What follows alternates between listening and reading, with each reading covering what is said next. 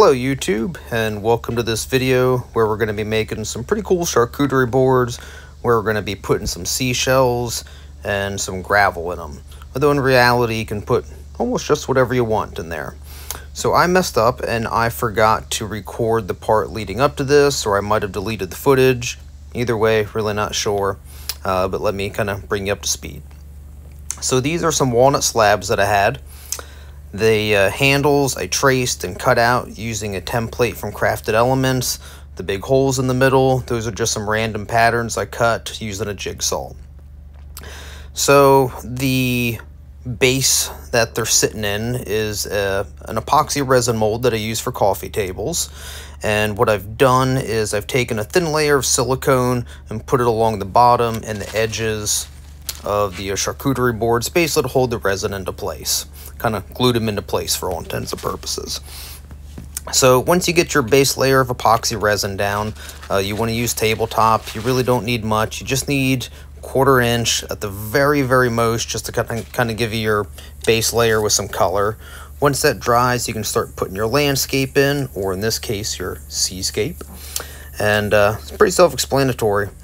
Put your seashells, or really whatever you want in there. So here I got some seashells, some sand dollars, some crushed coral. Over here I got some pebbles, some gravel I found from a creek bed I thought would look kind of cool. On this one I'm kind of just putting it all in there, kind of spreading it out. And then this one, a little different. I'm kind of piling it all up in the front and then kind of sloping it down to the bottom a little bit. But in reality it really doesn't matter how you put it in there. It's really up to you on what you think looks good. Once you get everything into place, you want to move on to putting basically filling it in with your deep pour resin. You do not want to use tabletop for this. You'll end up getting bubbles and having all kinds of other issues. Make sure you mix it up really well. I found a lot of people that have problems with this.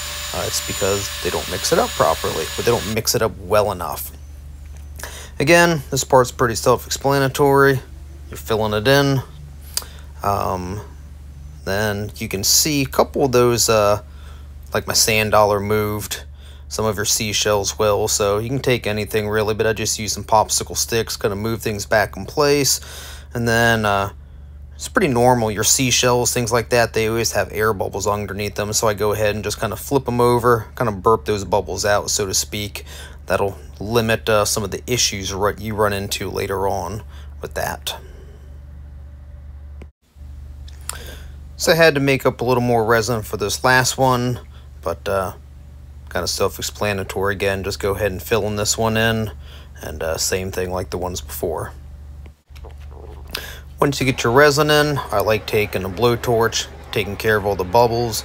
You can use a heat gun, but I prefer a blowtorch. I think it works a little better.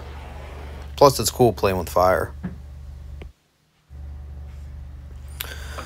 Alright, a few days later, resin's dried. Here you can kind of see what I was talking about, where I silicone things in place. You can see a little bit of silicone on the front of these boards to stop the resin from leaking out. And you'll see here in a sec where I did on the bottom as well. And again, that's just to kind of hold the resin in place while it's drying. These things pop off pretty easily as long as you put a little bit of mold release down. Sometimes you need a screwdriver, kind of like I'm doing here, just to kind of pry them off. But generally speaking, it's not that difficult to get them out. Alright, next step, once you get everything pried off, is going to go ahead and start planing things. This silicone comes off pretty easy with the planer, or at least with mine it does. And basically just going to go ahead and keep feeding these. Going to take several passes, just take a little bit off at a time. But on the front and back, basically what I'm doing is I'm taking off just enough so that the wood and the resin are completely flush with each other.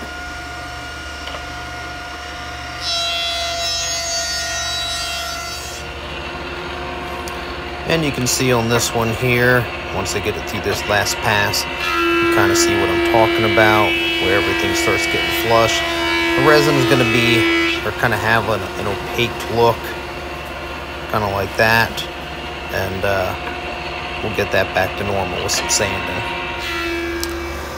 So after planing, I like feeding them through this wide belt sander. This does a great job of just making the boards perfect, as I would describe it. It gets rid of any little wobble. It takes out all the little bumps, the imperfections, everything, and makes it perfectly flat. This definitely takes some time. As you can see, it doesn't move real fast, and depending on the board, or if it wasn't completely flat to begin with, you might sit here for several minutes kind of feeding them through, but it's totally worth the investment in time. And like I said, it gets the boards just perfect. And here, my belt came off, and this is me trying to fix it so I can continue on with the sanding. And after running everything through the belt sander, we move on to another belt sander, where here I'm kind of just sanding around the handle, getting all that smooth. It's not a real easy spot to get with the palm sander. And you can see here I'm kind of hitting it at an angle.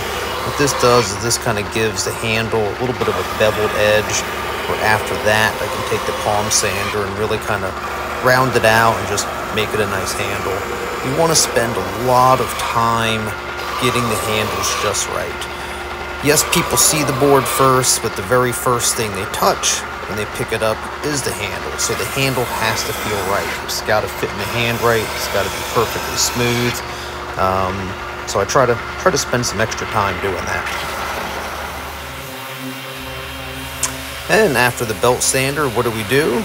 We move on to more sanding. Lots and lots of sanding for all this. So for this, I usually start at 100 grit. I give it an initial sanding. I'll go ahead and spray it down with some water, kind of give it the water pop to pop the grain. And then I'll come back and I'll move up to 180 grain, 220, 320, and 400. Is usually where I stop with just the wood. As far as the clear resin, I'll move all the way up to 1200, and then move on to a polishing compound, which I'll show you here in just a sec. Alright, so here I am moving on to the polishing compound. This is some stuff from Festool. It's water-based, so it's not toxic. I use their polishing pads. There are 3 different steps to it. The first one is 5,000 grit. Then I think it goes from 8,000 to 11,000. And they have unique pads, basically for each grit. Once that's all done, I'm going to go ahead and put some mineral oil on it. I got some other boards here because I always have about 800 projects going on all at once.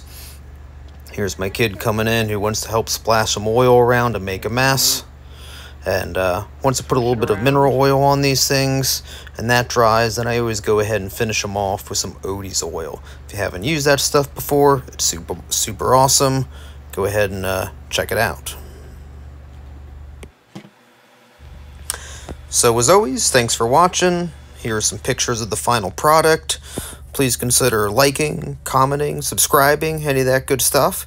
It really helps the channel out, and then you don't miss out on more content.